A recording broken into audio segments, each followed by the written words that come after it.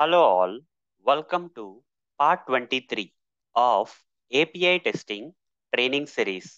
In this session, I am going to explain about tail URL.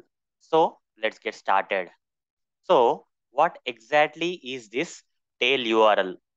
Tail URL is another terminology which you can use on behalf of endpoint, okay, which is same as endpoint, guys, simple words, okay.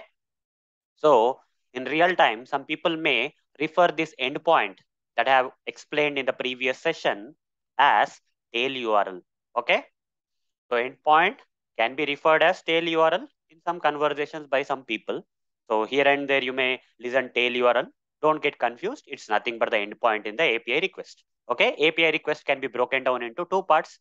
One is base URL. Other one is the endpoint. Endpoint is also known as what?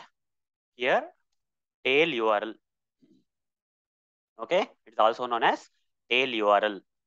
So just to recap again, if you go to this request.in, so you see the documentation is provided by this application guys. Okay, here for several API requests. All these are the API requests. Okay, different API requests are there here from here to here. Okay, and they provided only the endpoint here. They didn't provide the entire API URL. Rather, they provided only the endpoint, only this portion, which is called as the endpoint they provided, guys. API unknown 23 is the endpoint, which is also known as tail URL. Okay. What about the base URL? If you open this in new tab, you see on the title or whatever it is, you can see the full URL.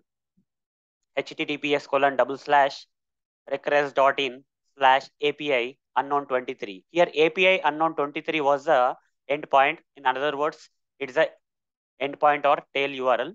But now this is a server address. This is a protocol. So this server address may change.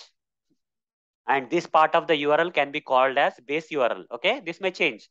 When the environments change, like QA environment or dev environment or production environments, beta, alpha, whatever the environments it is, accordingly, this URL may not be constant, guys. Okay.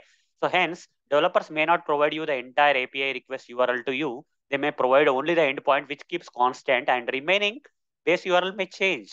Okay. This is a tail URL. They will give you in the API documentation for software testers so that software testers can append with the current environment URL, server address of the current environment.